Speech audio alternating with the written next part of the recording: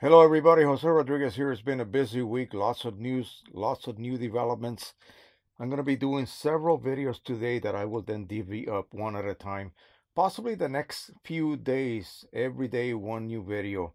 I just received a comment from a viewer who apparently viewed one of my earlier videos where I took care of a problem that the Epson Pro 3800 was displaying, and it ended up being that the gasket that seals around the peripheral edges of the nozzle plate was not sealing due to gunk buildup. And so therefore it couldn't create a vacuum for a cleaning cycle to work properly. So I was getting a cyan channel that was not basically clearing even after several cleaning cycles. I used a set of Q-tips to clean it and it worked. Now, this person owns 24 Epson printers. I don't know what model they are, but apparently they print up to 50,000 pages of whatever every year. And so they are used to working with Epson printers. Now, this may or may not apply to Canon, but I'm going to go ahead and give you what his views are, and I'm going to go ahead and practice this. Now, here's a clear case of what we have been for ages preaching about may not be a good idea, and that is the use of Windex for long-term treatment of printheads that are stubbornly clogged or whatever. Apparently, that's not supposed to be a good idea. And I'm going to read what he said. You can disagree or agree, whatever. It doesn't really matter. It's up to you. It's your printer. You can do whatever you wish to it. But he's got 24 of them that he has to keep working constantly. He says, and I hope he doesn't mind me using his information here, because I'm going to go ahead and put into practice some of the methods that he has suggested. By the way, I'm recording directly off of my voice recorder because my lavalier connector stopped working. So I'm getting zero sound being transmitted to the voice recorder. So I hope the video is not too horribly bad as far as audio goes. We'll try to clean it up on post. Hi, Jose. I like your videos. Well done. I heard you say to use Windex to clean the printheads. That's what we've been doing all of this time, and everybody has been saying that it's fine.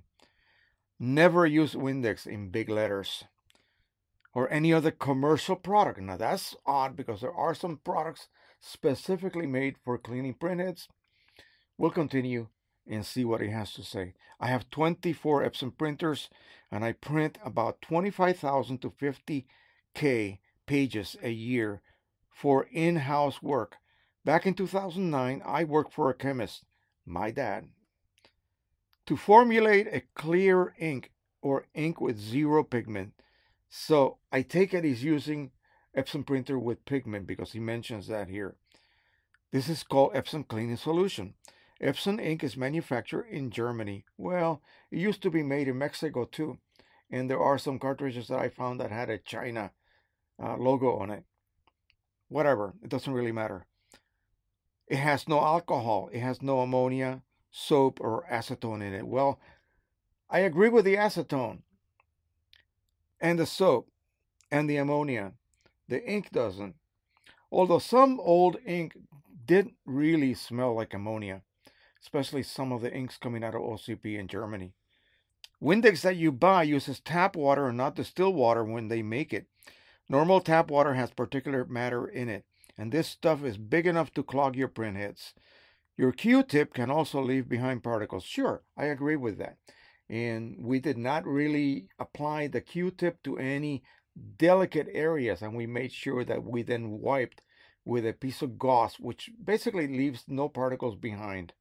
If your Windex has ammonia in it, which it does, it's only about 0.5% ammonia actually. The ammonia will disintegrate, eat the plastics. Well, I'm not sure about that. Maybe full strength ammonia, but the ammonia in Windex is so weak anyway that I don't really think it would cause that sort of harm. And I've been doing this for 2 decades now, cleaning printheads with Windex, and nothing has gone bad. So I don't mean to disagree with this viewpoint.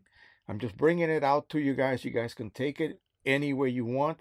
In fact, I'm going to buy some of what he is suggesting and come up with his cleaning solution, which seems to be a lot gentler on printheads, especially if we delve over to Canon printheads.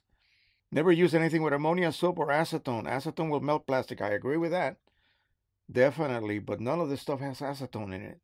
Epsom ink is soluble in water. No need for more. Epsom ink with no pigment is made of distilled water and DEG, or diethylene glycol reagent, D49-1. It must be reagent quality since it has to be free of particulates. You can buy DEG from a chemical company for about $110 per liter. I found a small 4-ounce bottle for about 20 bucks on Amazon, and it is reagent quality. Your clean solution is 10% DEG and 90% distilled water. And then he goes on suggesting how to prepare the bottles and so on. Basically, you can use a little 4-ounce drinking bottles. Just dump out the water and then rinse them with distilled water twice and then fill them up with a solution that you make up. If you have a zero water filter that tests at 0 particles, you can use that for rinsing. And then he goes on with some measurements. So 10% DEG in water, or 20% if you want to make a stronger solution. If you have a stubborn clog on a printhead. DEG can also be found in our foods and household sundries, but do not use liquids containing DEG as they are full of little particles. Also, never rub anything on the bottom of the printhead. It will damage it. Well, I don't know, man. They must be pretty durable because people have been using the wet paper towel system for, again, a couple of maybe 3 decades, and unless you really do it super rough, it doesn't seem to damage the printhead at all. In fact, it makes it recover fully most of the time. And then he goes over what somebody quoted: patience is grossly underestimated. So be patient. I always talk about patience. Patience is what it takes. Do not do the most invasive method to try to unclog a printhead. Start with the simplest, most gentlest method to unclog your printhead, if that is indeed what the problem is. And to be on the clear side, print a test print daily, he says. Daily at 100% highest quality. That I agree with. And in fact, if you have a purge chart, print it with no color management and at the highest possible quality your printer can produce. And that will really, really exercise those nozzles. Daily, I don't know about daily. Maybe yes, maybe no. It all depends. Whatever is easiest for your schedule is what I would tell you. Sometimes people don't print for a month and then they're surprised that they have a clog. No, at least twice a week, but daily. Like this guy says, he's got to maintain 24 printers, for goodness sakes. So, he cannot afford to have one of those printers go down. So, even though it might seem a little bit excessive, hey, you cannot argue with success. If it works for him, it will very likely work for you as well as me. Then he goes on to say, he sent me a new comment, and I will go ahead and read that very quickly, that they use OEM cartridges to prime and initialize the printer, then immediately switch over to refillable cartridges, or CIS. OEM or genuine cartridges should be stored in a Ziploc sandwich bag with good labeling so that you have them when the machine is stuck. He may be referring to when you're trying to do a switch of glossy to matte black ink and one of your cartridges has not enough ink on the chip indicator as far as level. It will not allow you to do that switch. So maybe that's what he means by that. So you have them when the machine is stuck and requires OEM cartridges. Rarely happens, but when it does, you have to buy expensive OEM cartridges. Better to initialize the printer than remove them. And then he says, cheers from Dr. Epson. Cool. Anyway, so I have purchased a small bottle of that. It is a 1 to 10 solution that you make with distilled water. I have my distilled water already here. So we'll go ahead and give that a try and see how that works.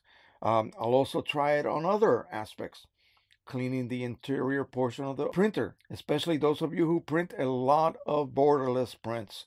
That is something that will really very quickly dirty up the interior of your printer. So again, take this with a grain of salt. The guy works at this daily and he maintains 24 printers. So what can I say? Whether I agree or disagree, you cannot argue with success, as my old boss used to tell me every day. So that is it for now. I'm going to do several videos, as I stated earlier. I got a lot of stuff here, and I'm going to show you what that is. in the next few videos. And so until then, do not forget to hit that subscribe button if you haven't done so already, the little notification bell, so that you know whenever we upload anything either to do with printing or even drone flying, which is my next favorite thing to do. So happy printing, everybody, and bye-bye.